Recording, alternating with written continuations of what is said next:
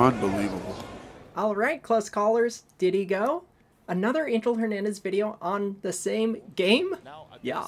There's some argument about a timeout. Like McNeil's like, did I call timeout or did I not? Fast forward to the 11th inning. I show that check swing only to say this is a contrast from the ejection of Dylan Moore.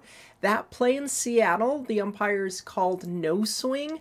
And so when they reviewed it, it turned into a hit by pitch because check swings aren't reviewable. This is the opposite case. The umpire is actually going to call a swing, which makes this play unreviewable. Header.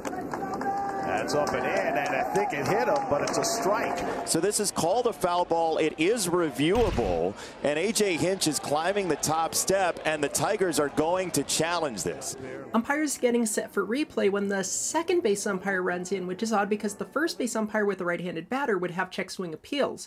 So I'll say it's odd to see the second base umpire come into this conference, but not the first base umpire given that. But come to find out, it's going to be the same as the Pittsburgh ejection, in which the plate umpire calls the swing himself. Remember the rule being that on check swing issues, if the plate umpire has a swing, the plate umpire is supposed to, is trained to call the swing.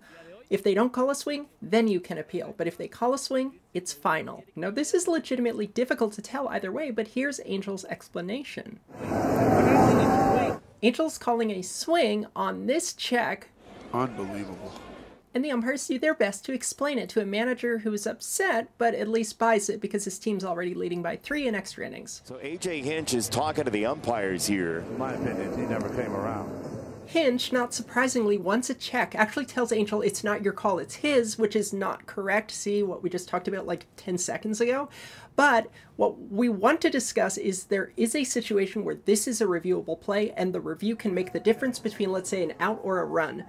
And that scenario is if the catcher tried to backpick the runner at third and they got him, or he overthrew it and the runner got to go home. Let me explain. If it's a foul tip, that is a live ball. Foul tips are a live ball. That is a ball that is caught by the catcher. And on that scenario, whatever happens, like the out or the run, will stand. But if you reverse this on replay and call this a dead ball strike because the batter was swinging as it struck him, then it is a dead ball and none of that back pick in action would count. Hope you enjoyed that detour. It wouldn't be, the swing wouldn't be reviewable. Angel signaled foul ball. Foul tip. Foul ball is a dead ball.